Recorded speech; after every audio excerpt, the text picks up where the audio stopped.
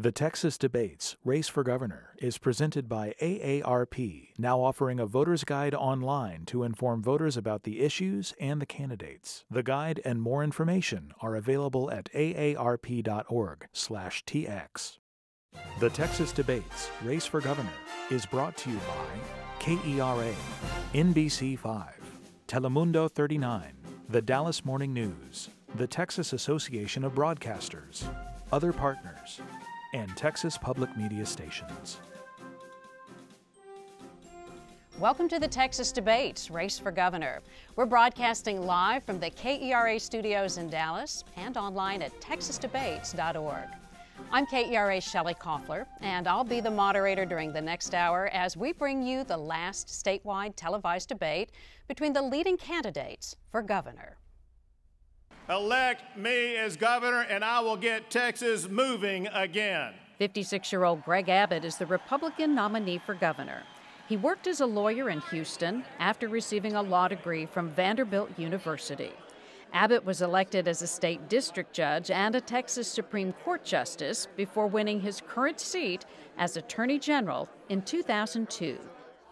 I am running because I'll be a governor who will fight for every single hardworking Texan, not just some. 51-year-old Wendy Davis is the Democratic nominee for governor. She's a Fort Worth attorney with a degree from Harvard Law School. Davis served on the Fort Worth City Council before voters elected her to her current seat as a Texas state senator in 2009.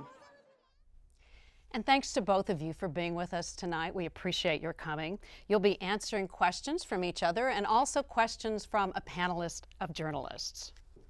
Gromer Jeffers with the Dallas Morning News. Brian Curtis from NBC5. Peggy Feekak with the San Antonio Express News and the Houston Chronicle.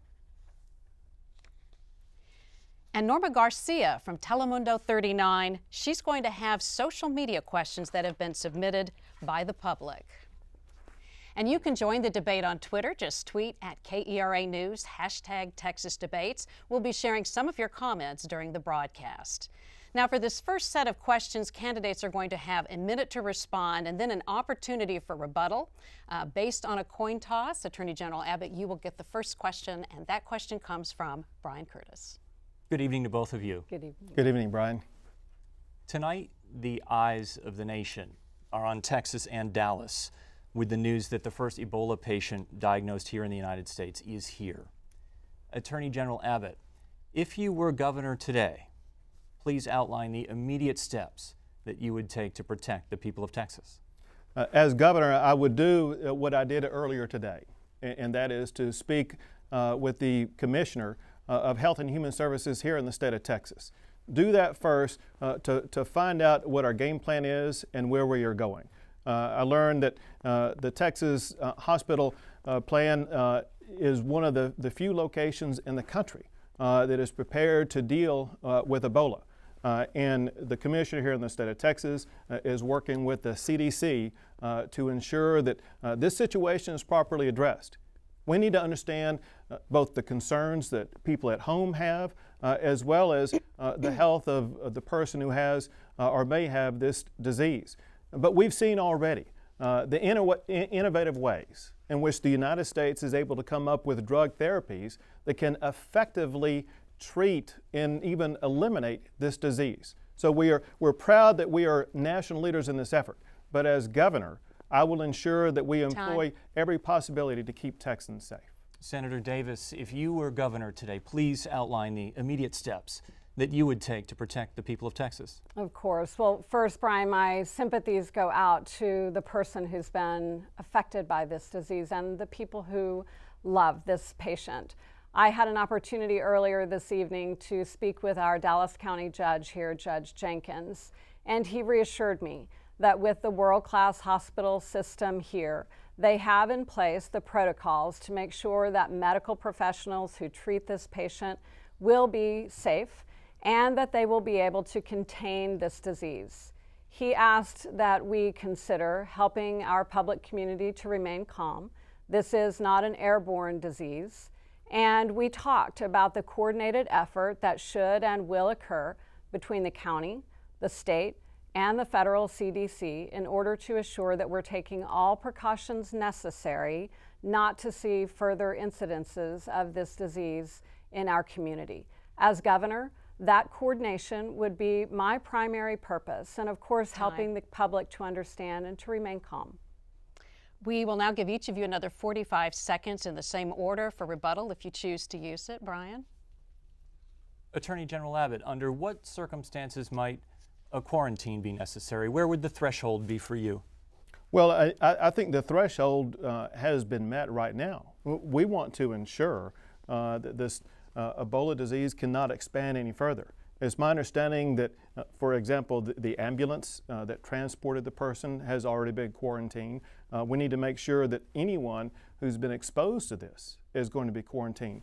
I think one of the first and foremost obligations of our state and of our nation is to ensure that this disease does not spread any further whatsoever, and that we bring to bear the medicines that were able to cure those doctors who came back to the United States last month, and ensure that we're able to eliminate this disease for the person who has it now, but ensure that others don't contract it. Senator Davis, where is the threshold for you on quarantine?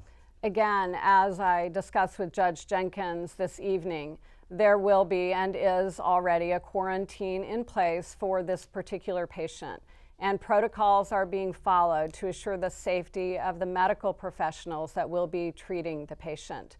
Of course, utilizing those resources and drugs available to us that we know successfully treated other medical professionals who had been in West Africa helping to treat Ebola patients will be administered to this patient is very, very important. But as soon as we know that we have someone who is suffering from this disease, an immediate quarantine is of course necessary and called for. Okay, thanks to both of you.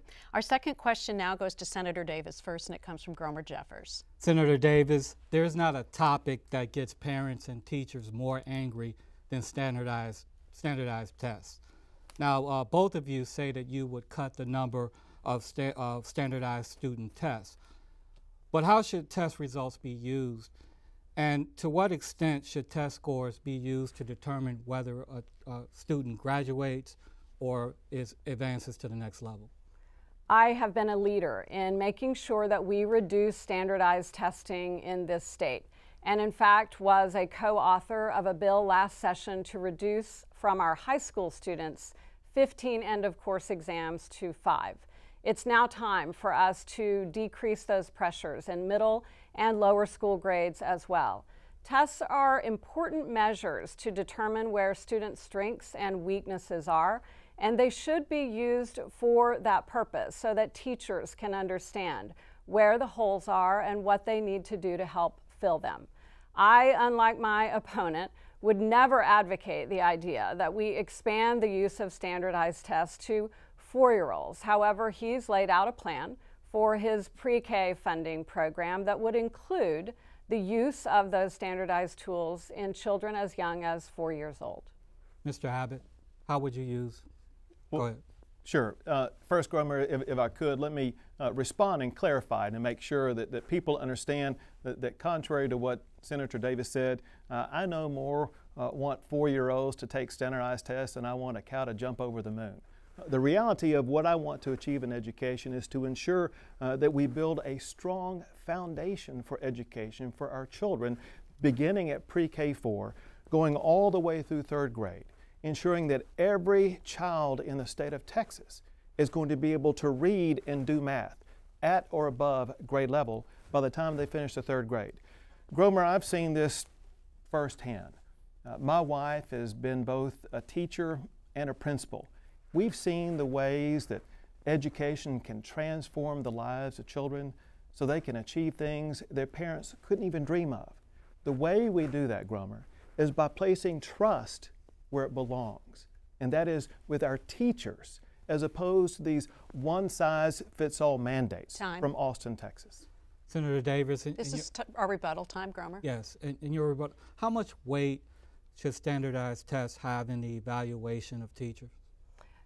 They should play some role determining whether students are increasing their performance levels. but not the high-stakes standardized tests that we have in place today.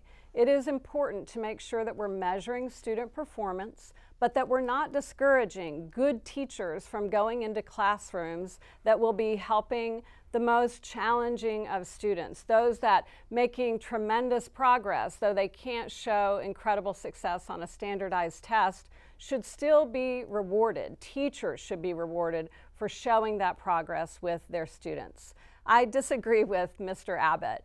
His plan on page 21 calls for standardized testing of our 4-year-olds. And I can tell you, in my time on the campaign trail and in all my years in the Texas Senate, I have never had a parent tell me that they think we need more standardized tests, not less. I will fight to make sure that we have fewer standardized tests across the board in Texas, and that the high pressure that has been associated with them goes away. Mr. Attorney General. Sure, Gromer.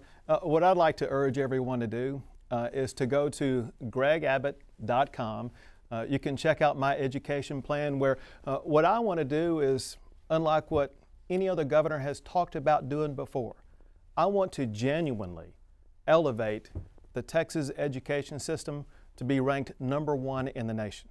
We do that by starting with the fundamental building blocks for reading and writing from the very beginning. We continue that by providing tools and technologies to students so they are able to get plugged in to the most advanced learning opportunities, but also so they are prepared for the high-paying jobs of the future. Gomer, with regard to evaluation of teachers, I think it is important that decisions like that be made at local control. Part of my plan that you will find at gregabbott.com will, an entire division of it, focuses on returning education where it should be, and that is at the local level. My plan will lead us there and will lead us to be ranked #1 in the nation for educating our children. Okay. Well, we've been asking the public to email and tweet questions for the candidates, so we're going to go now to Norma Garcia, who has a question from one of our viewers. Yes, let me tell you, we have received hundreds of questions via social media, and we will continue to receive them throughout the debate. You can see many of them at the bottom of the screen. Tweet us right now, KERA News, #Texas Debates. And our first question comes from Marta. She lives in Fort Worth. The question is, what is your position on providing driver's permits for undocumented immigrants? Attorney General Abbott, there is an effort to reintroduce a bill that would provide driver's permits to undocumented immigrants. This would be a state ID, could not be used for federal purposes. Would you support that bill? Yes, no, and why? Norma, we've seen, or I guess it's Martha who's asking that question. We've seen problems with laws like that be challenged, if you would, by the Federal Real ID Act. I think that before we go down the pathway of trying to create these differentiated types of driver's licenses, we need to make sure that we are complying with federal law and not providing licenses that others could use for inappropriate purposes. Senator Davis, you have said you would be in favor of providing driver's permits. Why should undocumented immigrants get special treatment? And do you think this could create a registry of second-class individuals? I do not believe it creates special treatment for undocumented immigrants. Instead, what it addresses is a very real challenge in our state. The fact that people are driving on our roads across this state today who do not have the appropriate training and who are not insured. Unless we as a state create some system that provides a driver permit for every driver on the road, we cannot assure those two things. Other states have successfully done this, requiring in exchange for that permit special training to make sure that we have safe drivers on the road and proof of insurance. In my time as a Texas senator and before that as a city council person, I heard repeatedly from people who were involved in accidents with uninsured drivers, in many instances who were not in our state or our country legally. And I believe these driver permits and the accompanying requirement of insurance is important to keep all drivers safe on the road. We now have time for rebuttals. Norma? What should undocumented immigrants who want to abide by the rule and have insurance do in the meantime? Attorney General? Well, you really raised the pivotal question, and that is, we are dealing with the challenge, whether it be with driver's licenses or so many other issues. We're dealing with undocumented individuals. And so the problem, whether it be to Marta or whomever, this problem is never going to be fixed as long as we have the broken immigration system that we have. If we want to fix the problem about ensuring that those who are here are driving safely on the road with a driver's license, what we really need to do is to fix our broken immigration system. Once we do that, then all of these peripheral issues will get resolved. Senator Davis, what should the state do in the meantime with undocumented immigrants who need to drive? I support comprehensive immigration reform and making sure that if people are willing to pass a background check, learn English, and pay back taxes owed in our state, that they have a path to become a legal worker here. It is modeled after President George Bush's plan. But let's face it, we are not going to see that happen anytime soon because Congress has failed to do its job to pass that kind of reform. I believe that Texas can't wait, and that in this next legislative session, we do need to address the issue of making sure that every driver on our road has proper training and is insured to keep other drivers on our roads safe. Okay, thank you very much. We're going to return to questions for both of our candidates, but right now we want to spend a little time and talk with both of you about something that is relevant with respect to your serving as governor. So right now, Peggy Fekak has the first conversation with Senator Davis. Senator, you and Attorney General Abbott both have focused on ethics in this campaign. I'd like to ask about the intersection of your public office and your private business. On the Fort Worth City Council, you sometimes voted on projects that used your title business. As a senator, you voted on North Texas Tollway Authority legislation while the authority was a client of your law firm. And now as a candidate, you've done a book tour that's prompted an ethics complaint from your opponent. You say you've acted properly. Do critics have a right to say you should have gone further to avoid any appearance of a conflict? I have always acted within the ethical guidelines and have been very careful to do so. First and foremost, as a public servant, my job has always been, and my duty has always been, to the people that I represent. It is not a surprise to me that General Abbott has brought these accusations forward in a myriad of ways to try to divert attention from his own failed record, a record where he has sold out hardworking Texans time and time again in the interests of people who make donations to his campaign.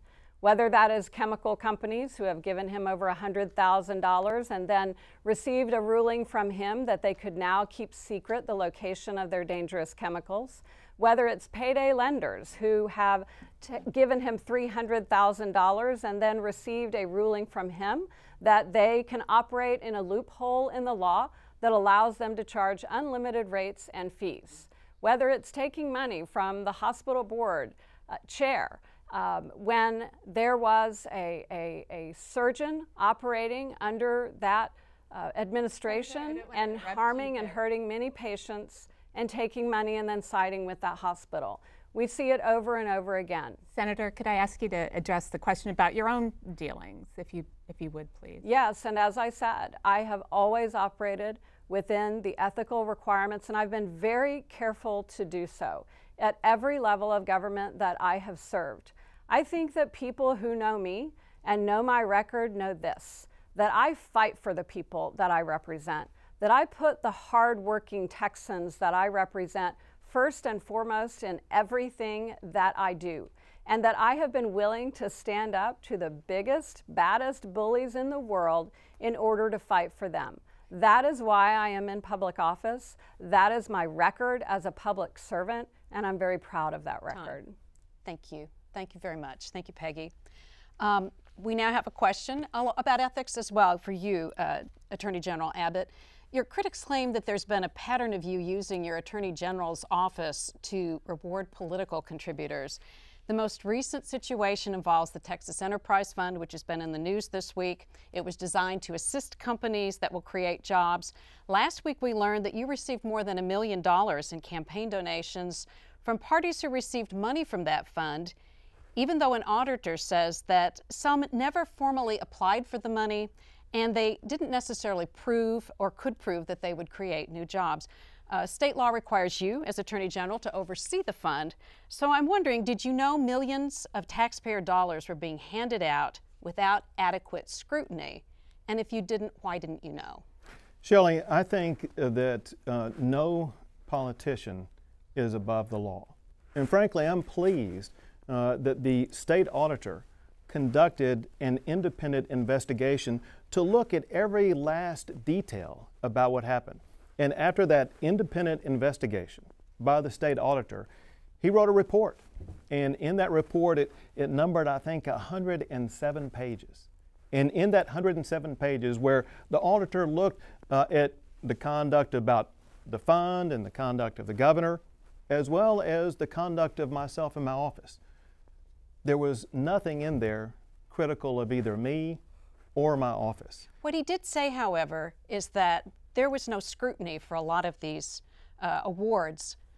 Should there have been, and why didn't we know? Why didn't you know? First, there have been different iterations or time periods of the law that allowed this funding. When the funding was first allowed, the way the legislature constructed it, there were no rules or regulations that limited. Didn't anybody speak up? They did speak up. 2 years later, when the legislature decided, wait a second, we need to place some more controls on this. And that is when it was reformed. And so those reforms helped put it on a better place. But I think there's a bigger point that needs to be made here, because as you know, from the beginning of my campaign, I have been questioning this very fund and its purposes and uses. Let me go back to one thing, though, that reporters really want to hear you answer tonight, and that is your agency told reporters who looked into the applications for the enterprise fund money that they couldn't see them because there was confidential information in them. We now know that in at least 5 cases where you were denying access to the applications, there weren't any applications. Can you explain that? Why deny access to something that doesn't exist? Sure.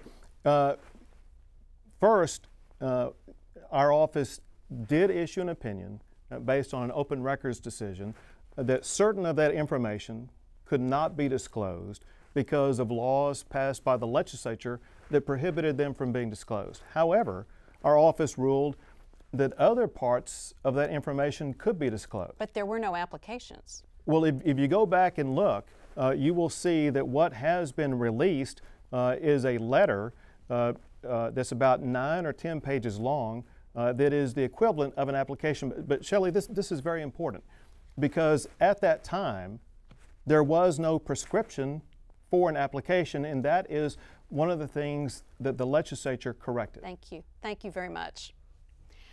We now go back to our questions for both of you, and the next question comes from Brian, and it goes first to Senator Davis. You both say that Texas children deserve a first-class education, but Texas ranks 46th in the nation when it comes to the amount of money we spend on each student, about $9,000. That's almost $500 less per student than we spent just a few years ago. Senator Davis, we know you support more funding for education. What is the price tag for your education plans? Please give us a dollar amount, and where would you find that money? Brian, I was proud in 2011 to filibuster the $5.4 billion in cuts to our public schools. Cuts that my opponent has been fighting in court to keep in place ever since. Cuts that he told a TV audience last week that he had to continue to pursue, when that's absolutely not the truth.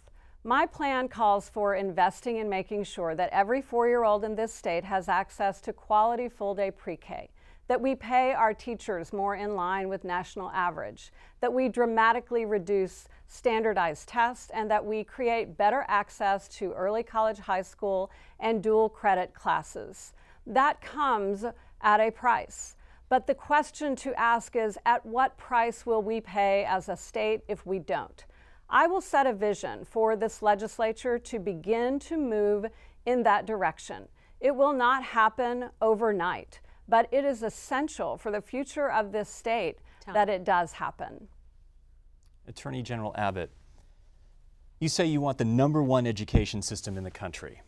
How much additional money per student, if any, would your plan require, and where would that money come from? Brian, the amount additional per student varies from program to program. For example, in my pre-K 4 program that I want to elevate to be the premier high-quality pre-K program in America, I want to add $1,500 more per student. But you also need to look at the big picture here. The amount that we are going to spend on education in the next biennium in the state of Texas is going to be $60 billion. It's a huge number. So the important thing is that we be wise and strategic about how we dedicate that funding. Where I want to dedicate that funding is first and foremost on building a solid foundation for education at the very beginning from pre-K all the way through 3rd grade. Second is I do want to invest in teachers. I want to ensure that teachers both have the resources, the training, and the salaries to ensure we have the best top quality teachers in America. Time. Rebuttal. Senator Davis, I still didn't hear a dollar amount from you. Do you have one? Mr. Abbott, you are talking out of both sides of your mouth.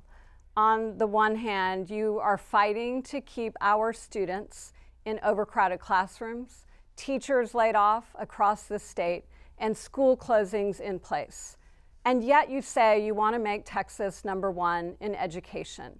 You cannot accomplish that goal without making the appropriate investments.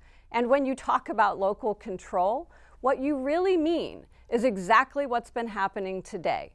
Pushing those costs down to the local level, increasing property taxes for families across this state, and unfortunately keeping their children in a situation where they're not getting the education that they deserve. Your pre-K plan will pick and choose which children get quality pre-K and which do not, and it does not offer full-day pre-K. So no dollar amount. As I said, Brian, this is a vision that will be set for the legislature, and it has to be looked at in 2 very important ways. If we fail to invest, and by the way, I did file a bill to change the school funding formula in the last legislative session that would increase per pupil funding. If we do not make those investments, we know that we're going to continue exactly where we are today. Attorney General Abbott. We're going to give Attorney General Abbott a little extra time too. Yes. Okay. The amount of money that you're talking about increasing spending per pupil still does not get us to the national average, which is about $11,000.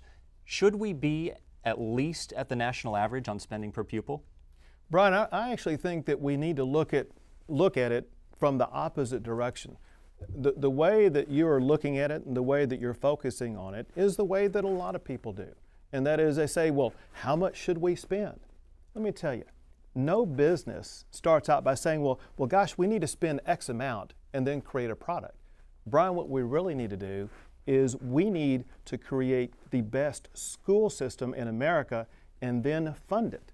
So before we talk about the dollar amount, we need to talk about what we are providing for the students in the classroom. My plan that I've rolled out creates the best classroom environment for students in the United States of America from pre-K all the way through graduation. So with you no believe that we funding can create the #1 education system in the nation by spending below the national average per pupil? Let me give you Let's answer this quickly, please. Sure. Thank you. Easy example that will put it into perspective, and that is California spends a lot more per pupil than does the state of Texas. Despite that fact, Texas students perform as well, if not better, on NAEP test. And so it shows more spending doesn't always lead to better results. Thank you very much. Our next question comes from Gromer Jeffers, and it goes first to Attorney General Abbott. Attorney General Abbott, a whole bunch of conservative states rejected Obamacare, but several of them came up with plans to use those federal dollars to create their own flexible systems to cover the uninsured. Right now, Texas is turning its back on $100 billion in federal money. If elected governor, would you be willing to negotiate with the federal government on a plan that lowers premiums as well as reduces the local tax burdens?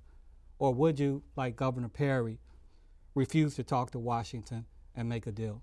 Well, Grummer, what I think is the best strategy for the state of Texas would be for the state of Texas to be able to get a block grant where we would have that level of flexibility so we could address the unique healthcare challenges that the people of the state of Texas face.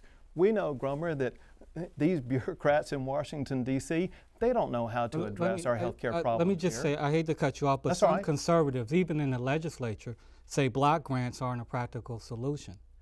Block grants have been used effectively in states like Rhode Island, in Indiana, and I think they can be used now. But Grummer, let's even get beyond this. I have laid out strategies in which I will improve healthcare spending on areas where we can genuinely improve people's lives. I want to increase spending on women's health care. I want to increase spending for veterans, for the disabled, for mental health needs. But what I don't want to do is to bankrupt Texas by imposing on Texas the overwhelming Obamacare disaster. Senator Davis, if elected governor, you will be dealing with an overwhelmingly Republican legislature unless Democrats get everything they want in November. How would you bring $100 billion to Texas? You know, this is an issue about doing the right thing for the people of this state. I have to laugh when I hear Mr. Abbott talk about bankrupting Texas. Right now, Texans are writing hard-earned tax dollars to the IRS, $100 billion of which will never come back to work for us in our state unless we bring it back. As governor, I will bring it back. Greg Abbott's plan is to have you write that tax check and send it to California and New York. He is California's best friend in Texas. But there is a reason Republican governors around this state have found a solution to bring that money to their states. There's a reason that chambers of commerce around this state have all come forward begging us to do the right thing and bring that money back to work for us. It will create an estimated 300,000 jobs per year in our state. A true leader stops partisan posturing and does the right thing for her state and brings her tax dollars back to work for her community. Okay, time for rebuttal. Attorney General Abbott, the county judges for the 6 largest counties in this state want some sort of solution. It's important for the people at home to understand this. If anyone believes that California is getting a penny more money because Texas is not participating in Obamacare, then they are the same people who believe the phrase by the president, if you like your doctor, you'll get to keep your doctor. Let me tell you the facts. The facts are that Texas, by not participating in Obamacare, California is not going to get one single penny more. Another fact is if Texas does participate in Obamacare, it will cost the taxpayers of Texas more than $10 billion during the first 10 years of implementation. But even worse is that if Texas participates, we are making a deal with a federal government that is $18 trillion in debt.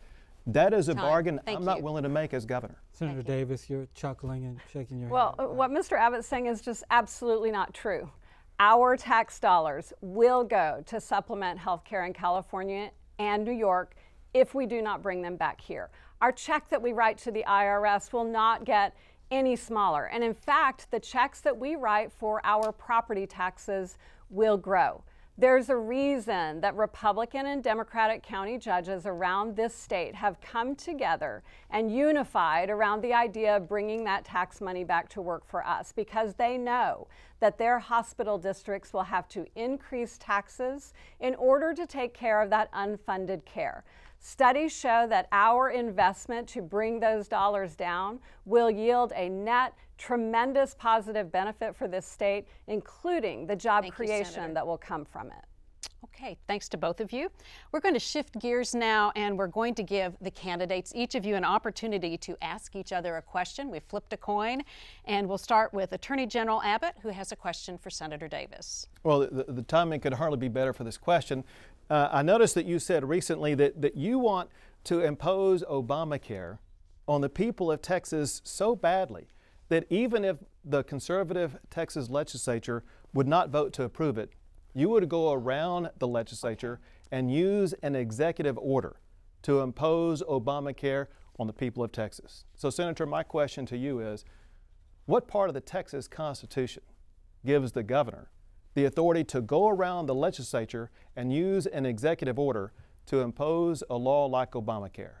What I've argued, Mr. Abbott, is that we should bring Medicaid expansion to Texas.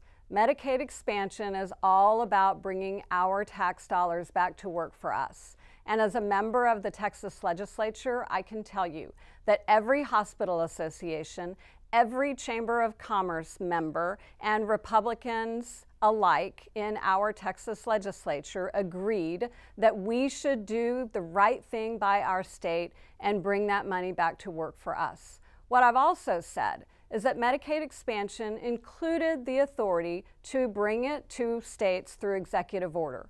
But what I would prefer to do, and what I will do, is work with my legislature, Republicans and Democrats alike, who know that this is the right thing to do for their communities, who aren't afraid of being labeled as partisans, and who are more interested in doing right by their citizens. And I'll work with them to bring their tax dollars, our community tax dollars, back to Texas and to keep property taxes from increasing.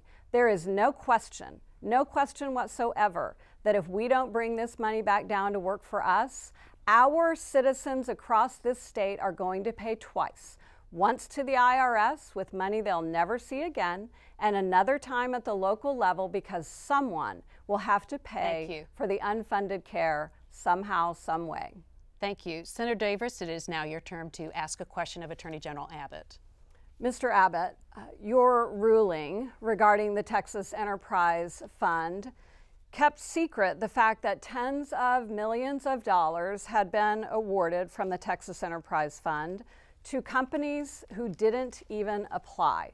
My question for you tonight is, will you agree to release any documentation, any communications that represent communications that you had during that time in reaching that decision?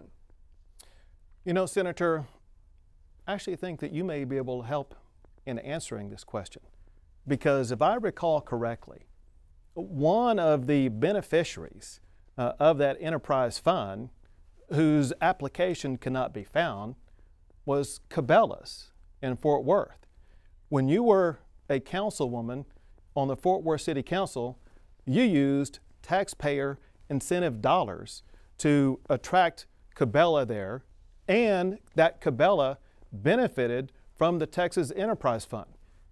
There is, however, one thing that you haven't disclosed. It's the fact that when you used those incentive funds to attract Cabela and then close the deal, it was your title company that benefited by closing that deal. So you personally profited. You were able to use your title company. You are not telling the truth right now, and you know you are not telling the truth. I did not personally profit from that. And in fact, we did actually have an application that we reviewed very carefully. And we also, unlike what your office did, clawed back when Cabela's failed to realize the job creation numbers that they promised. Because as has always been the case with me, my obligation is to the hardworking people that I represent. And when private partners don't come through on their promises, I make sure that our public dollars are clawed back. You were the chief law enforcement officer over the Enterprise Fund. It was your responsibility to make sure that the tens of millions of dollars that were going to these companies were resulting in jobs. And you failed to do that. And then not only did you do it, you covered up the fact that in many instances they were given money without even applying for those monies. Okay, that's time, but we do want to give you an opportunity to respond if you choose to. Sure. I would like to respond by knowing how much your title company received by closing the Cabela's deal that was granted an award from the Texas Enterprise Fund. It was not my title company. I was an employee of a title company earning a salary that was never dependent on any deal that ever closed. Mr. Abbott, this is about your failure as the chief law enforcement officer of this state to review and make sure that these funds weren't being used as slush funds for your donors. And yet you took $1.4 million in donations from people who received monies from the Texas Enterprise Fund, and we're going to move on. Looked the other way. Okay, we're going to move on. We have a question now. Peggy Fekak has a question. It goes first to you, Senator Davis. On a different issue, traffic is a headache around the state. Even if voters approve more money for roads in November, transportation officials say they'll need another $2 to $3 billion just to maintain the current level of congestion. How do you raise that money, and would you take new toll roads or higher tolls off the table in coming up with the money that's needed? Peggy, I have long been a leader in the area of transportation in this community and in the Texas Senate. I served for 8 years on the Regional Transportation Council and 6 years on the Senate Transportation Committee. And I was proud to be a co-author of what our voters will vote on in November, Proposition 1, something that my opponent let go by for about a year, I believe, before he weighed in on supporting it. I'm encouraging voters to support use of their rainy day monies for purposes of transportation. I also have a plan. Mr. Abbott may have a 30-second commercial, but I have a plan to gradually end the diversions that are coming from the gasoline tax, and I submitted that plan in the form of a bill last session. That plan would allow us to capture an additional $4 to $5 billion with a gradual step down and a plan to fill the hole where those diversions would end. Would you say tolls are off the table, or are they part of the mix potentially? You want to wait for rebuttal on that? Or okay, General Abbott? I think I have a good commercial. My commercial shows that me in a wheelchair, I can go faster than some of the people in cars on the roads here in Dallas or other large cities across the state. Peggy, to answer your question, I have a plan that will add more than $4 billion to building roads in the state without raising a single penny in taxes, fees, or tolls. Where this money comes from is from 3 places. 1, we stop the diversions away from funding that was intended for building roads. Money that is dedicated to roads should be spent on building roads. 2, we take part of the oil and gas severance tax and dedicate that to building roads. 3, we take part of the sales taxes that you're already paying when you buy a car or truck and use it to build roads that those cars and trucks are driving on. Could each of you address whether you think new toll roads or higher tolls should be part of the mix when you're looking at transportation needs in Texas? I believe that it's been a poor solution for Texans to have to pay twice. They're paying at the gasoline pump, and then they have to pay again to drive on toll roads. And they're doing that because we haven't had leadership in the Texas legislature that's provided other alternatives for building them.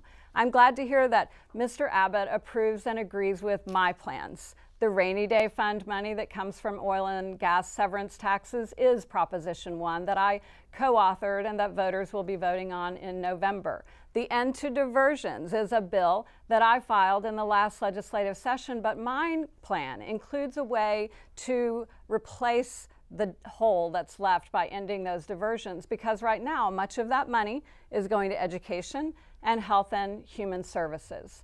I do believe that we need to go back to a pay-as-you-go system as a state and get out of the heavy debt load that our state is carrying for transportation costs. Attorney General Abbott, would you take tolls off the table? Short and simple, my plan does not involve any toll roads, period. And you wouldn't add that to your plan? I am not interested in adding toll roads in my plan. Okay, thank you. I have the next question. It will go first to Attorney General Abbott. In the past year, Texas home insurance companies have imposed some very big rate increases, as much as 30% by one company, while still collecting fairly sizable profits. We have a system in this state, as you know, that allows companies to increase their insurance rates before they're actually reviewed.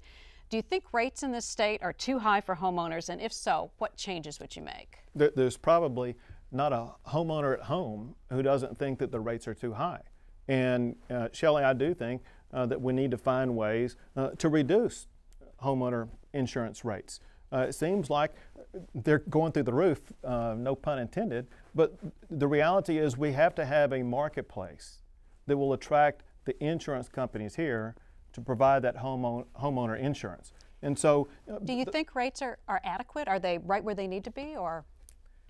I mean, candidly, I haven't looked at the math of it. I think it's called actuarial information, and I haven't looked at the actuarial information. So mathematically, I can't tell you. What I can tell you as a homeowner myself, as a person who talks to homeowners every day, we all want to find ways that we can drive down the cost of our homeowner insurance. And I will be someone who will be a champion for homeowners to find those types of solutions. And I want to say before we go to you, Senator, we won't be having rebuttals on the last few questions because we're running really tight on time.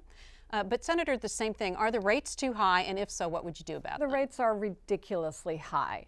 Homeowners are being gouged in our state. And they're being gouged in our state because we have an insurance commissioner who is failing to do her job and responsibly review these rate increases and decline them. As a state senator, I have argued that we should have prior approval of rate increases in our state before they are allowed. And one of the first things I will do as governor is replace the insurance commissioner and put someone there who has as her #1 responsibility the hardworking people of this state. I don't cotton to people who sell out our hardworking Texans for the interests of big insurance companies. Mr. Abbott, on the other hand, has taken enormous contributions from them and most recently advocated a settlement on behalf of Farmers Insurance that the judge accused him of laying down to the insurance company and refused to accept the settlement because he was selling out the claimants in our state. Thank you, Senator. Thank you. We're now going to go to Norma Garcia, and she has another social media question. Again, there won't be a rebuttal on this one. There is still time to join the conversation. We're getting lots of questions via Twitter, so tweet us right now at KERA News, #TexasDebates. And our next question is the following. If a 10-year-old girl asked you whether her two dads should be allowed to get married, what would you tell her? Senator Davis, you are for gay marriage. Would you, as governor, repeal the constitutional provision or push to repeal the constitutional provision that makes gay marriage illegal in Texas? Yes or no? And how high is this topic in your list of priorities? I favor marriage equality.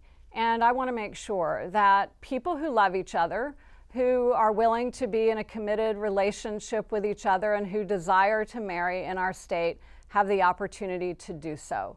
This is a constitutional provision in our law right now, but it's been challenged. It's been challenged by Mr. Abbott. And we await the court's decision on whether this actually is in keeping with the U.S. constitutional and the Equal Protection Clause of that Constitution.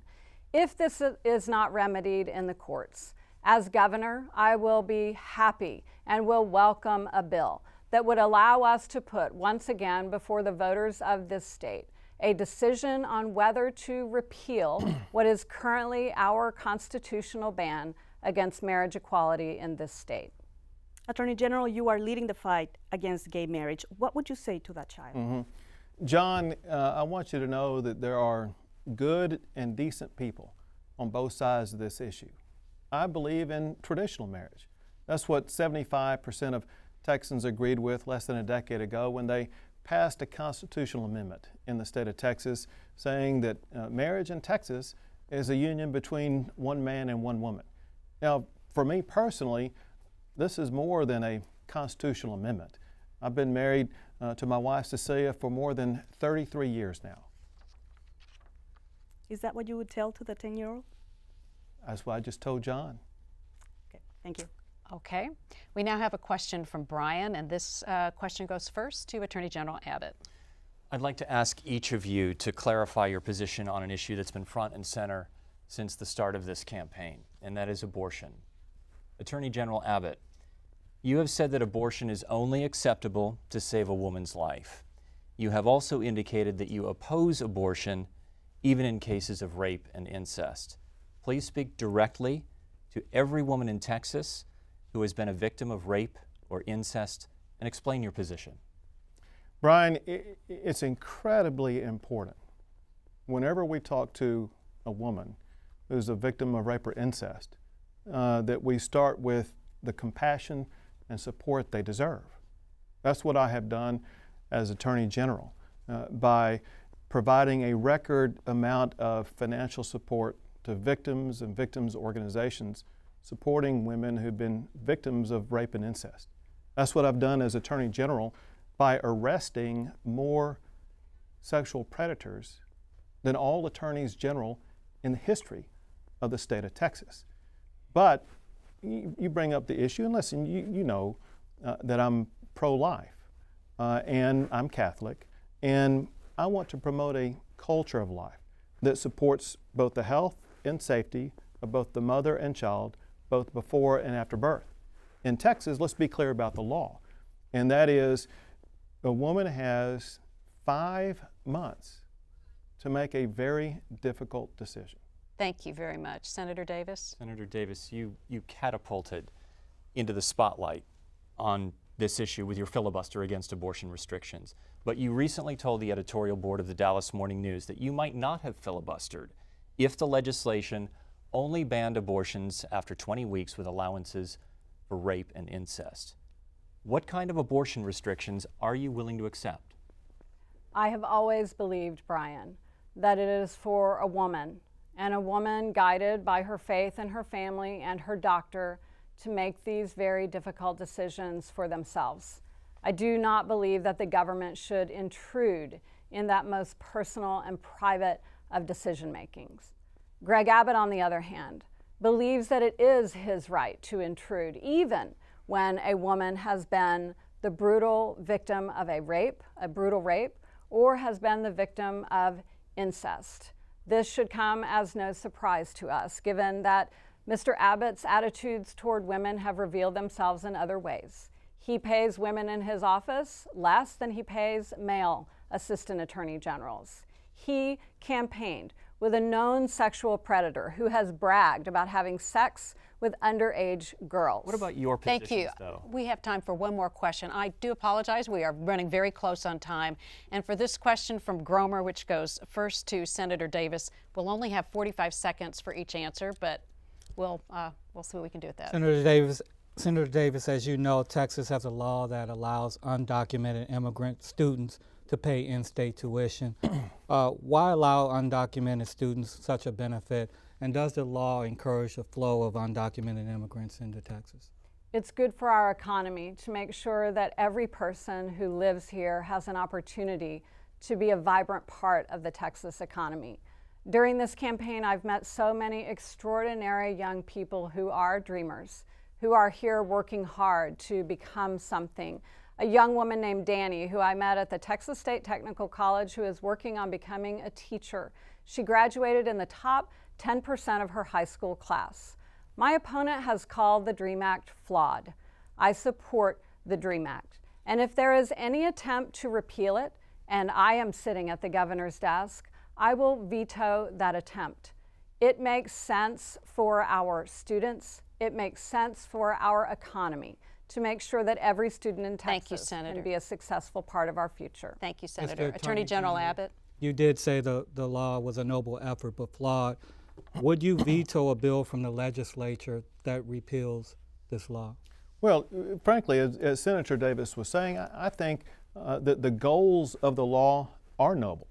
But to make clear, I think that the law as it's structured is flawed, because the way that it's supposed to work is that a student is supposed to be showing that they're making progress toward establishing legal status. And that simply is not being done. But Gromer, here's the real deal, and that is all these laws like the in-state tuition law, those are only symptoms of a larger problem. The larger problem, Gromer, is we have a broken immigration system. Okay. We're never going would to you solve veto? these problems Thank you. until we fix our immigration system. Veto? Yes or no? Say it again. Veto a bill from the legislature that repeals the law. Yes or no? Would I veto it? No. Yeah. Okay. Thank you very much. Sorry, I wish we had more time for that, but we'd now like to give each of you an opportunity to make a closing statement, and based on a coin toss, Senator Davis, yours will be first. Thank you. The question that people will have to ask themselves in this election is, who will fight for me? I have a history of fighting for the people that I represent, standing against massive cuts to public education, standing up to powerful insurance companies and payday lenders on behalf of the people I represent. I've stood for making sure that women are paid equally for doing equal work and that hardworking Texans in our state can earn a fair day's wage for an honest day's pay. I also helped pass the bill to hold accountable the use of our enterprise fund, which is meant to create jobs. My opponent, on the other hand, has fought to keep our schools underfunded. He has cozied up with the big insurance companies and the payday lenders and turned a blind eye when they've taken advantage of you. Worst of all, just recently we learned that he took over $1 million from recipients of Texas Enterprise funds, funds that were not monitored by him to assure that they were creating jobs that were promised, and even worse than that he used the power of his office to cover up the fact that $170 million went out of that fund for people who didn't even fill out an application for them. Texans will have a choice in this election, and I want them to know that if they give me the privilege of serving them as governor, I will fight for them every single day. Thank you. Attorney General Abbott, your closing statement. As your governor, I've been fighting for your liberty against an overreaching federal government. I've elevated the Texas child support system to be ranked #1 in the nation, and I fought to defend the Ten Commandments monument on the Texas Capitol grounds, and we won. Now, I want to fight for the future of Texas as your next governor. Now, Texas is already #1 in the nation for creating jobs. I will keep it that way by keeping taxes low and by making sure we don't let government grow too big. I will ensure that we build the roads and the water projects we need to keep Texas growing. And I will keep our community safe from the Rio Grande Valley all the way to the Red River. Texas is exceptional, and I am running for governor and asking for your vote to make it even better. I want to thank both of the candidates and my colleagues for joining us for this Texas debate tonight. Election Day is November 4th. Good night. The Texas Debates Race for Governor has been brought to you by KERA, NBC5, Telemundo 39, the Dallas Morning News, the Texas Association of Broadcasters, other partners, and Texas Public Media Stations. The Texas Debates Race for Governor is presented by AARP, now offering a voter's guide online to inform voters about the issues and the candidates. The guide and more information are available at aarp.org/tx.